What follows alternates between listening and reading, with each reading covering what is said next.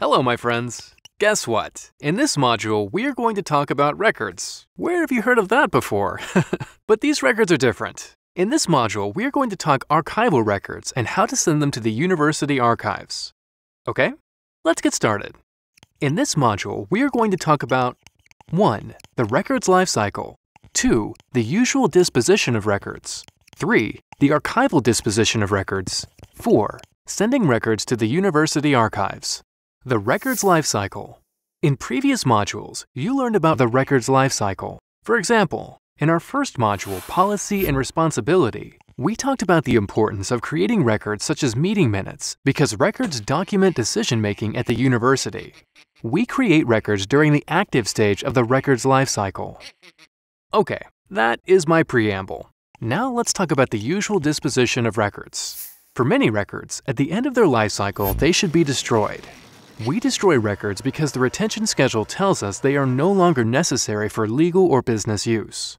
And besides, when records are unmanaged, they take up space, and there might be personal information that we have a legal obligation to protect.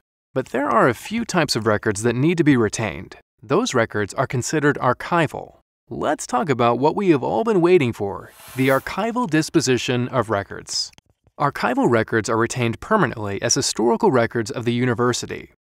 Sounds important, right?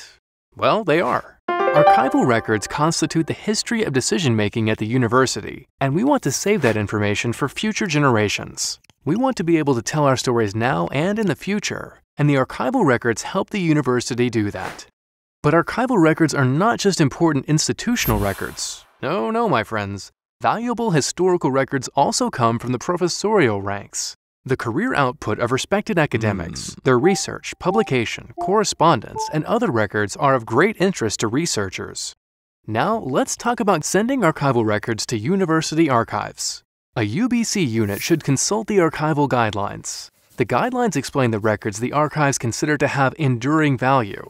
If you have archival records, contact us. An archivist will visit your unit, assess the records, and determine what records should come to the archives for permanent retention.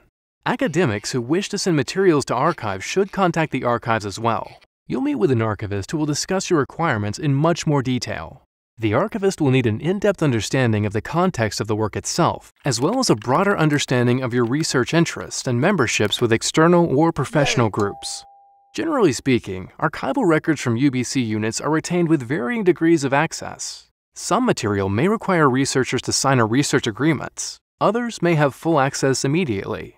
Professorial or private records are reviewed for privacy concerns and third-party business information, and this material may be closed to researchers for a limited time period or not accepted by the archives.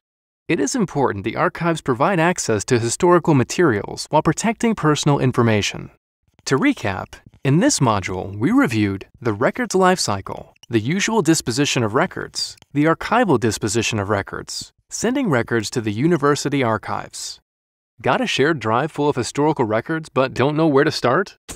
Contact the university archives. We can help. Let's see what you have learned.